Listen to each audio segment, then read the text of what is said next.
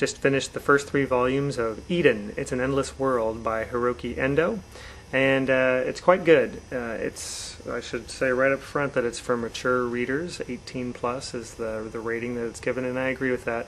Although you don't see a lot of it in the first volume. It starts off pretty not tame, but tame, and then you really get into some of the more hardcore violent action in the second and third volumes. So not for the faint of heart.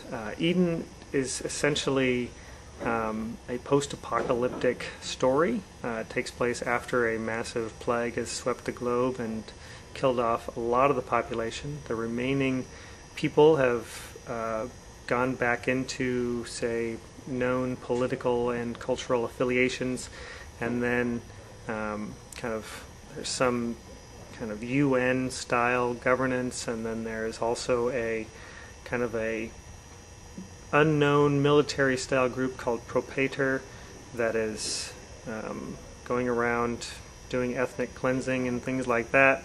And so there's a lot of really heavy stuff going on in these books, but ultimately a very good series so far. I'm looking forward to reading more volumes.